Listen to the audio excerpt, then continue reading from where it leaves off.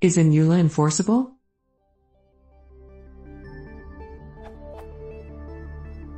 I have always wondered about the legality of the EULA. How can it be enforced? Is it a legal contract? And is it valid in all countries? Not all countries have identical laws. I remember Sistar attacked the Mac OS X EULA. And in Germany, a company started selling pieces with Mac OS X pre-installed. Their argument for this was that the EULA was invalid in that country.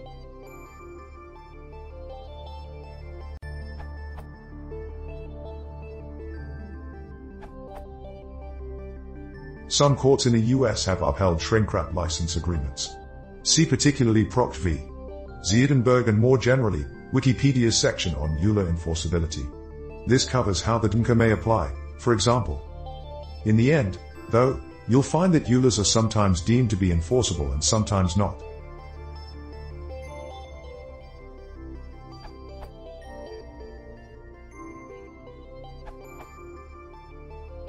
EULAs are not per se invalid in Germany. However, a German court held that they are only then legally binding if they have been agreed prior to the purchase.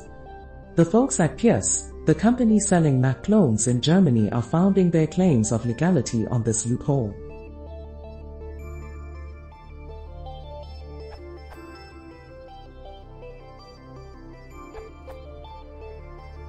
The bottom line is big software company can afford more billable lawyer hours than you can. Call me a cynic, but I believe in the golden rule, those with the gold make the rules.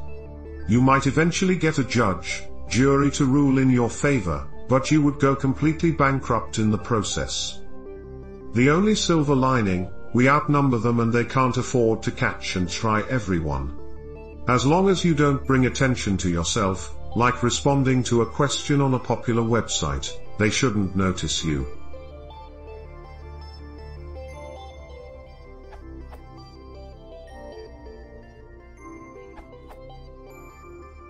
In most cases, it's not enforceable. In the software world, market, I think we pretty much live on an honest system. For some parts of the world, piracy is as high as 90% or above.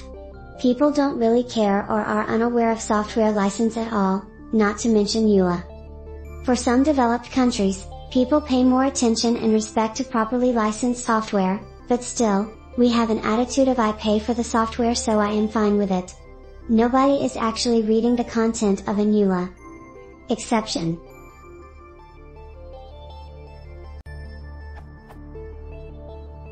The only times when an EULA is enforced would be in a corporate environment where a large number of licenses are compromised and catch the attention of the owner, for example MSFT. In such case, a team from the law enforcement body will raid an office and you can imagine.